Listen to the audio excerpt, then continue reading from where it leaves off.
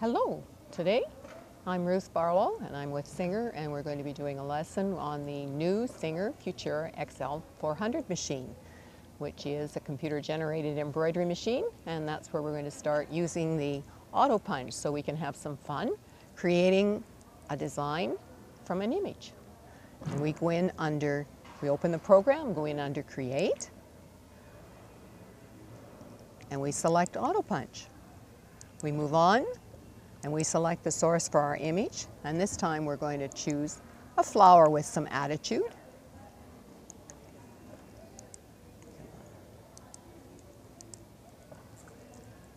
And this allows us to crop the image to a size that's more suitable to use. We can resize it because right now we're looking at over 8 inches. We want to sew it fairly quickly, so today we'll resize, and it appropriately resizes for both length and width then. We can look at the colors that are suggested, and if you do a quick count, you'll notice that there's always one extra because the background is included in that you can see the image. The color choice is adequate. We'll carry on. This determines the width of the satin stitch, and we're going to turn it down just a little bit. The accepted is about 9, and that width means that it doesn't snag too easily and it doesn't get too broad, so we'll try it down a little bit. We're now assigning stitches to the color blocks. And at this point, if we had any portions of the design that were enclosed and looked like background, we would delete those so that we wouldn't have sudden little filled in O's. We can preview. We'll go on to the next screen, and now we can look to see what our stitch fills are. As we click on them, we'll see that this is a column, so it would be satin stitch. Let's clear our preview for the moment. Column is satin stitch for all of these.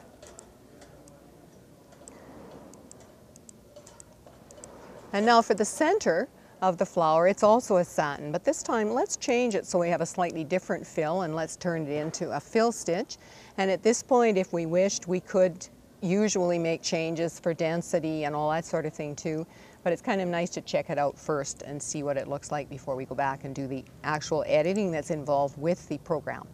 Here, the leaves and what have you are in stitch fill, a stitch fill which is a step satin. So let's continue with that.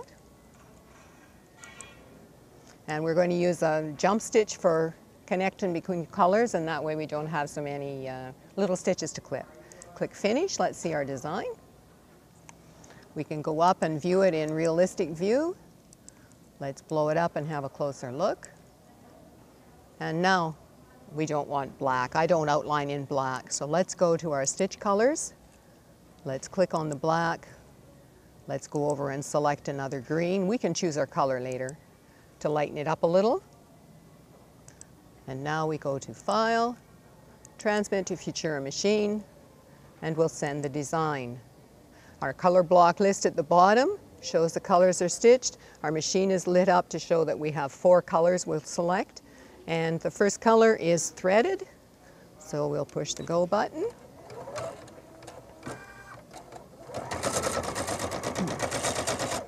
Stop briefly to cut our tail. And the machine will continue to stitch until the color is complete, at which time it will stop and let us to continue on. AutoPunch is one of the options for the program, and there are 4 others as well. There are cross stitch, editing, hyperfont, and photo stitch. So we have samples of each of them here. And these just add some more fun for creativity with the program. As the colors complete, we can stop. Whoops. As we had entered the design, we'll just stop, trim the color. And the very easy threading system on this machine allows us to put the color on, thread the needle all in one simple operation, and we're good to go with the next one.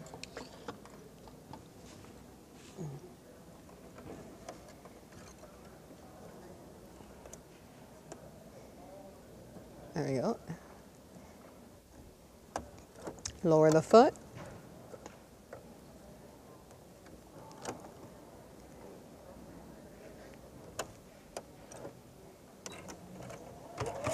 And our next color is up, and this will continue the same way. And we change colors easily for each operation. Once the project is completed, we'll show you it. Here's another simple design that came from the library designs that was stitched out and just shows an example of incorporating it with the sewing features of the machine too, so we have a completed sewing project as well. Color number 2 is completed.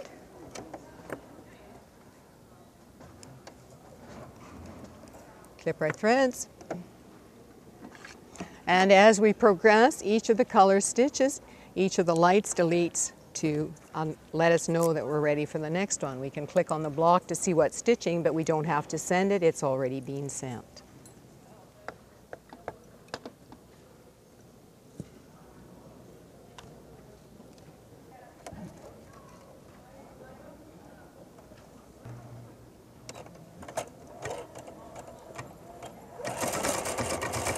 Stitch the leaves and the final color will be the outline.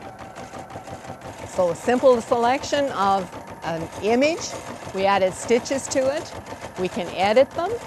We can stitch them out. We have a finished project.